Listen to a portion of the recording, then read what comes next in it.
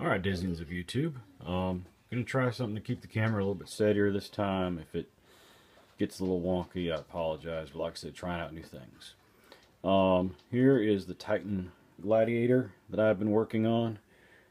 Just got the skin base coat down, and as you can tell, I primed in black, and my current plan is to use the black areas to highlight and leave the recesses completely black, and then do like gold metal across the raised areas of the armor. I'm not sure what they're called, and kind of like what the battle box has on it.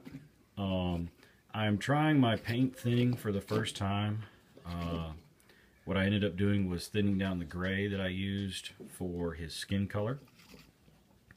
It went on really good. I had to put about 2 coats, but I think I got pretty good coverage. I mean, it's decent coverage, and I'm not seeing a whole lot of detail that's been covered up. And then I ended up doing a white and thinning it and putting it over all the areas I was going to put red. And then I thinned down the red, put the red on, and well, white and red makes it more pink looking. It will not stay pink. I do not want the pink Skorne battle box or anything else. But I'm going to try it, see how it goes. Other than that, not a whole lot been going on the War Machine side of the house. I've been trying to get some demos scheduled, and of course, to do the demos properly, I would like to have fully painted battle boxes. But so long as I've got the base coats down, I'm not going to worry about super high detail on a battle box type game. So anybody that's painted Skorne, how'd you do the red? Red is the hardest color I've ever tried to paint, short of yellow. Excuse me. So any suggestions are welcome. I'm currently using the Privateer Press Sanguinian base is what this color is, and then I have the highlight that I will put over this. And then I've got another red that if I still want to highlight it a little bit more or lighten it up some, I can. Also thinning paints. I'm using 1 drop of paint thinner and then dipping my brush into the paint and mixing it in a little spot, getting it at about the consistency I want. But as you can see on the flag here, there are these nice wavy lines that I did not think would be there.